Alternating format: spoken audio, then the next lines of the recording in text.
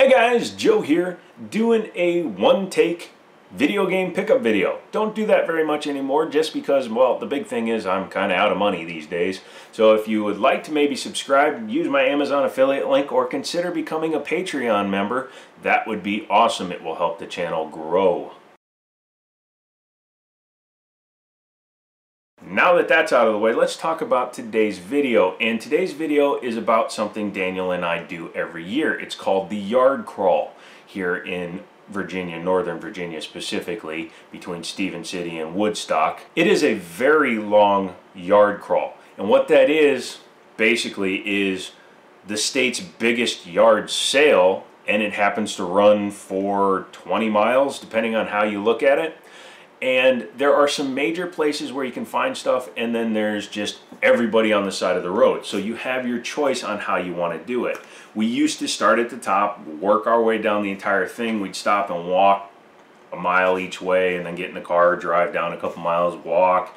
But we've learned our lesson, and we found 3 or 4 good spots where everybody congregates. And if you know how to look, you can still find the deals. Because this is Saturday when we did this. People were set up on Friday, and we still managed to find some cool stuff. I'm going to try to do this in chronological order of how we found it, but let's go ahead and start. As you can see here on the table, I think you can see it, yeah.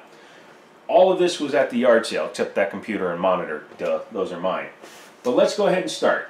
So, over here we have a 160 gigabyte Sony PlayStation 3. This is the second generation, I guess you would call it. It's before the George Foreman slide top Slims, but it is technically a Slim. This is my favorite version. It doesn't break, it looks good, and they are pretty darn reliable. As long as you can get them to read, you're golden. They don't overheat like the old ones did. Found this system. This stack of games, which is Madden 2011, Bakugan, Cars 2, Infamous, and Gran Turismo 5. I'm not going to go ahead and pull them all out, but that's the XL edition with all the extra cars. And inside was Grand Theft Auto 5, and then this stack of games. That's a lot of games, so we'll go through them really quick. You've got a Dreamcast demo disc, Tomb Raider 2, Tom Clancy's Splinter Cell, and these are all scratched up, so I don't really care. Medal of Honor Underground, Madden 99, Bowling, because bowling, NFL Extreme 2, made by 989 Sports. Man, they did everything back in the day. They were like pre-EA, EA stuff. We got some Xbox 360 stuff. UFC Undisputed 3. I can never remember if the 3 comes before the word or not. Anywho, it's my favorite UFC game. I wish you didn't have to retire after a certain number of fights. Spoiler alert, you have to retire after a certain number of fights. Mafia 2. Cases are junk, but they're actually not in bad shape. Plus I have a box of cases in the closet there, and I may have some of these cases still. And then both of the discs for Max Payne 3, which I've never played surprisingly, and I loved the first 2 Max Paynes. A couple of PS2 games, Monopoly Party, 2 copies, don't know why, and CSI Crime Scene Investigation 3 Dimensions of Murder. They murderlated them. So that's not bad. Pretty cool collection. Best part is, 20 bucks. He wanted 15 for just the system, and then we're like, okay, and he's like, you can take all the PS3 games for 18. And then he's like, I want 24 for everything, and I'm like, well, that's stupid. Would you take 20 bucks? I didn't say that's stupid to him, but I said, would you take 20? And then he was like, so then I just picked up just the system. Here's a trick for you guys. If you want to get a better deal, walk away. Because if you're questioning it, don't even bother. Just walk away. Usually the other person will cave first. Not always going to happen, but usually. So he gave it all to me for 20 bucks. Not bad. I took it. We ran. Next, we went down the road from there. That was at the first major place. The next place we went to was just down the road, and it was a drive-in movie theater that was converted for the sale on that morning because they were showing movies the night before. So we go in there and we're walking through, and typically we always find stuff to buy. It's not always the greatest stuff, but we always find stuff. Although we did pass on a Ruger air rifle that I kind of wish we didn't now. But anyways, we were looking at some cool stuff. Daniel was looking at this old-timey Browning emblem for Browning Firearms, and I noticed something on a table. And I also noticed in my peripheral vision that somebody was walking up very fast. And I don't know if it's just because I'm practicing watching my peripheral vision more, or because I was carrying this morning and, you know, I want to be careful around people. But he was a very large gentleman, and it looks like he was up to full speed, if you know what I mean. He was just lumbering up behind me as fast as he could. So I look behind me, I look over to where he was kind of beelining for it, and I see a controller sitting on the table. Well, I was a lot closer. I was literally standing there, so I assumed he was going to just try to barrel past me or something. So I just pick it up. And the controller I picked up was this one. This is an Xbox One Elite controller, and as you can see from the price tag, I paid $6 for it. It's not complete. It's missing one of the analog nubs, all of the back pieces, which is common, and it's actually missing its grip panels off the back. However, it works, and every button works, every part of the control works.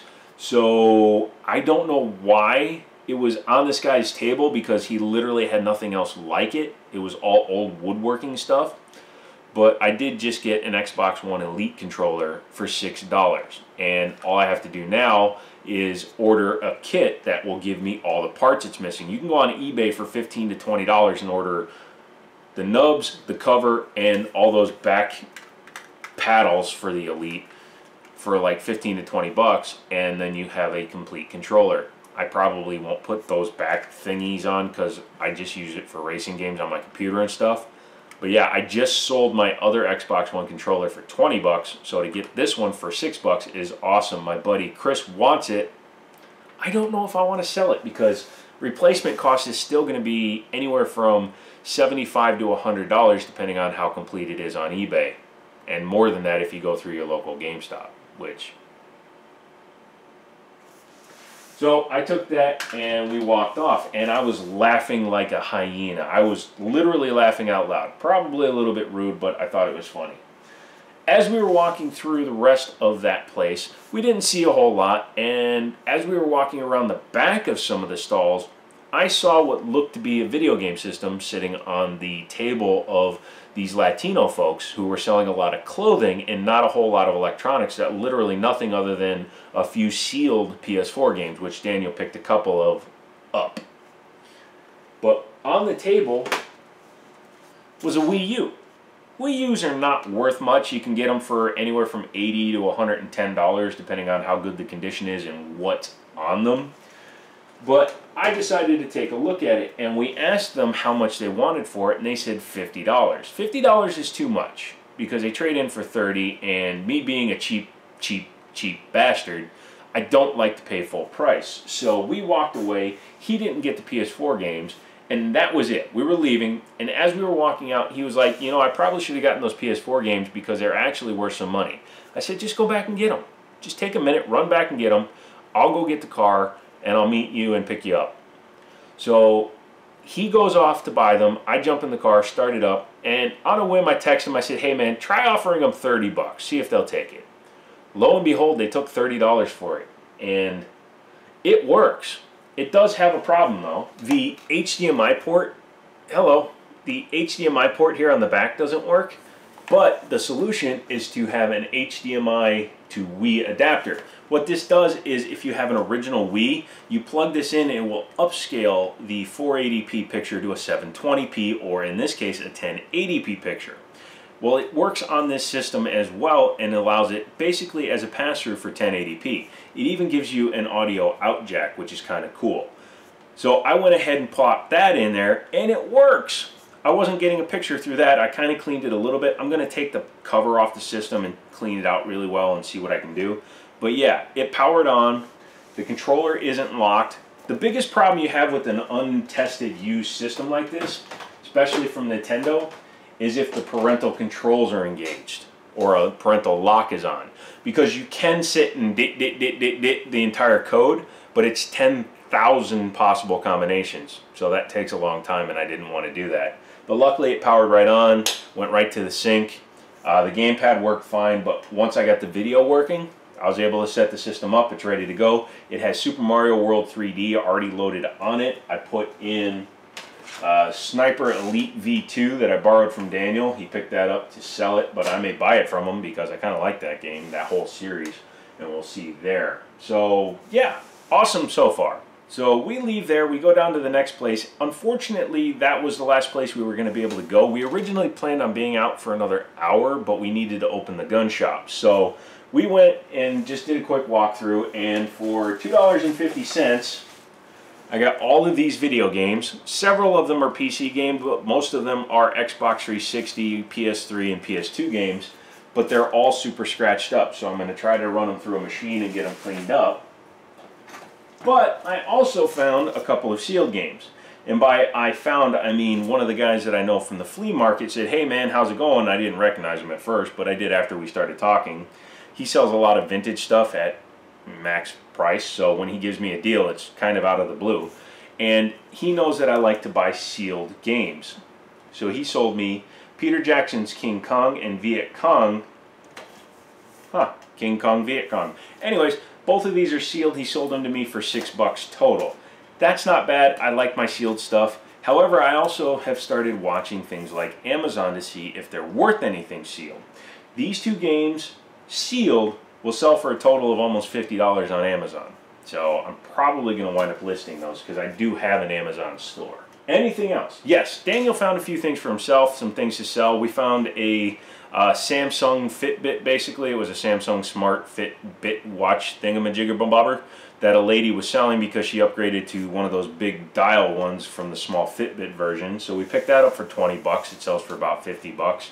And tomorrow morning, Daniel and I will go out and we'll hunt and we'll try to find some more stuff. But in the meantime, I got a bunch of stuff I have to clean. It's all been tested. I reset everything and it's all ready to go. So once I get it cleaned up, we'll decide what to do. I honestly bought everything here for me, and he kept a few games that you can trade in at GameStop. But we were going to sell the Wii U for like $100 on eBay, but with that bad HDMI port, I don't think it's worth selling. Plus, I could use it as a tablet next to my computer, just for fun, and you can play Nintendo games on it. The PS3, I don't know what we'll do with it. I need to get a PS3 controller, but it's all set up now so I can use an aftermarket controller if I want. But I may just turn that into a Blu-ray player, and then most of the games will go bye-bye, back where they came from. So, yeah, that's about it. I hope you like that kind of video. It's been a long time since I've actually had a decent size haul to show off.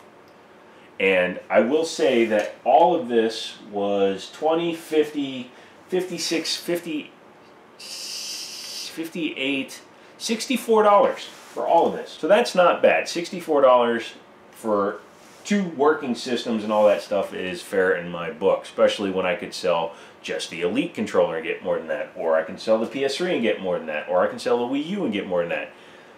But I don't know. I just kind of wanted them for me, but we'll see what happens. So if you like that kind of video, give it a thumbs up. Leave a comment down below. Let me know if you were at the yard crawl or if you do yard crawls in your area and what you may have found. I love reading and seeing what you guys find. Please consider subscribing and using the Amazon link. You don't have to buy anything you see in this video, but you can use it to buy anything else you want and help the channel grow at the same time. I will be putting up more videos, some firearms, some car, and maybe some updates on the video game stuff. So look forward to that. I make videos every Monday and Friday with a lot of interspersed and random videos between. But Monday and Friday, that's the key. 2 times a week, guaranteed, unless I miss it. But I always make a video anyways. You know what I mean. I'm going to get out of here. It's 1 o'clock in the morning. And, as always, I'll talk to you later.